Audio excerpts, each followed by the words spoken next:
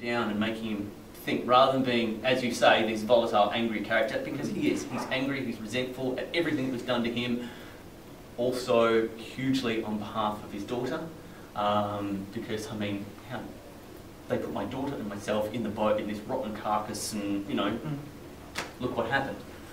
Flip side of me is Ferdinand. I'm the innocence of the wilderness, he's the innocence of the city.